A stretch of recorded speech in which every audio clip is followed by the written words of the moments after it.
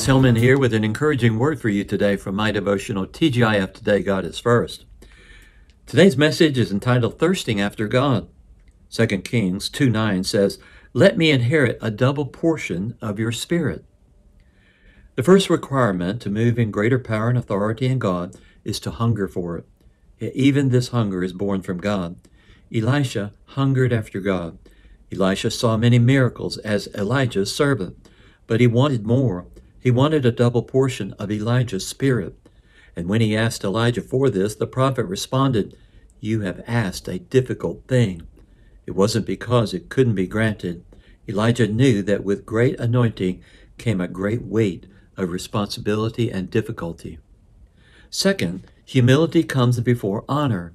Elisha was known as the servant of Elijah. How would you like to be known as the servant of John? Your name is not even mentioned. This was the preparation of Elisha. It has been the preparation of many men of God. Consider Joseph, the servant of Pharaoh. Consider David, the servant of Saul. Third, Elisha committed himself totally to his calling. The scripture says when Elisha was called to join Elijah, the younger man left his farm business completely. He slaughtered his oxen and had a great feast for the community.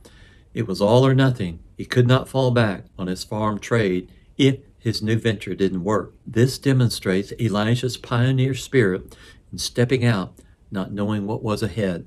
Do you want greater anointing in God? You will seek me and find me when you seek me with all your heart.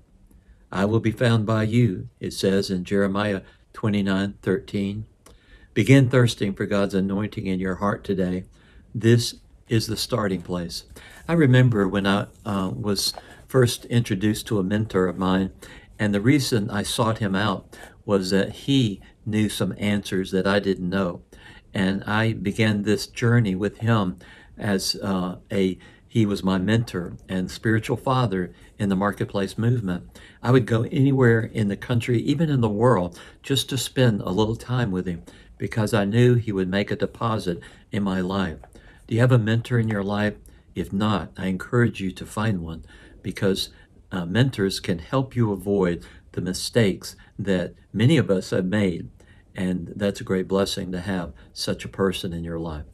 Father, I ask for a mentor to come into the life of whoever is listening today so that they might be able to receive the wisdom and the maturity of those who've gone before us. In Jesus' name, amen. Have a great day.